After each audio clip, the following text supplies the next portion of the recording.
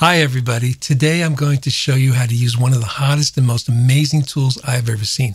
I refer, of course, to ChatGPT, a website where you can have a highly intelligent and useful conversation with a computer. I wish I could do the same with some humans I know. In this video, you'll see ChatGPT do two amazing things. It will give a detailed answer to one of the burning questions of our time, and it will also get me out of a really awkward situation. You may find this very useful yourselves. What exactly is ChatGPT? Well, that's a subject for other people. I'll put some links in the description, but I can tell you that it is from a research lab called OpenAI, which is now a close partner with Microsoft. It's a sure bet that this amazing technology will soon appear in several Microsoft products, including my favorite apps, Word, PowerPoint, and especially Excel. Probably the best way to describe ChatGPT is to actually use it. And when we are finished, you can tell me in the comments if this is not the most amazing, groundbreaking technology you have ever seen. So let's get started. All you need is an OpenAI account, which is free, my favorite kind. Just go to chat.openai.com. Of course, we have the standard sign-in process. We'll put in our email address, choose a password, and then we check our email for a verification code. And then they want our name, our phone, and then verify that. And finally, we click the next button a few times. Great. Looks like we are in. Now, let's have some fun with ChatGPT. We can ask any question. How about the most burning question of the day? Why are the Kardashians so popular? Let's hit the enter key, and here comes our answer. The Kardashians are a popular family because they have been successful in various areas of entertainment and entrepreneurship. Please note that ChatGPT cannot talk, at least not yet. This is an old computer voice on my iMac. When ChatGPT does actually talk, it will sound a whole lot better.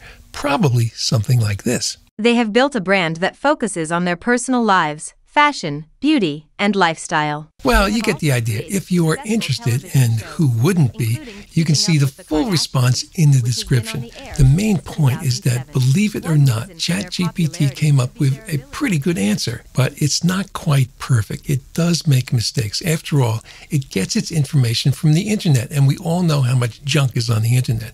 So not perfect, but really close. Now, answering questions is great, but ChatGPT can also do things for us. What?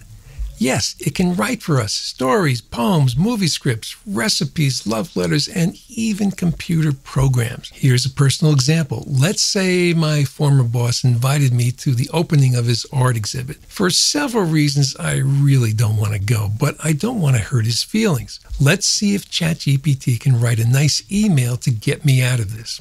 My former boss, Bob, is celebrating the opening of his art exhibit. Please write an email to Bob apologizing for the fact that I will not be able to attend. What I just typed is called a prompt. Now, you don't have to say please, but I want to be nice. After all, these things may be controlling us one day.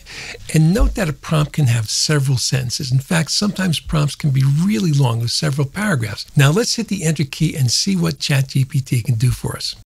Dear Bob, I hope this email finds you well. I wanted to take a moment to congratulate you on the opening of your art exhibit. I am sure it will be a great success and that your hard work will pay off. I am writing to you today, however, with a heavy heart. And so on. Again, you can read the whole response in the description. Not bad, but a bit stiff. Let's see if it can do a little better.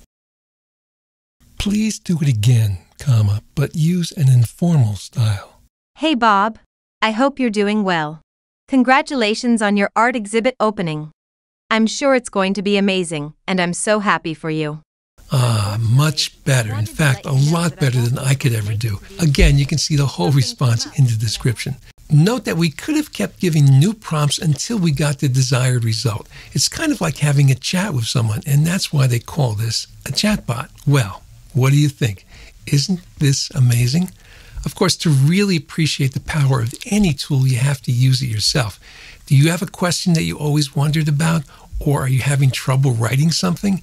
Give ChatGPT a try. Don't be afraid. Have fun. Be creative. You will be amazed. And when ChatGPT does something really interesting for us, let us know in the comments so we can try it also. I look forward to seeing some amazing results. And if you haven't already, be sure to give a click to the subscribe button.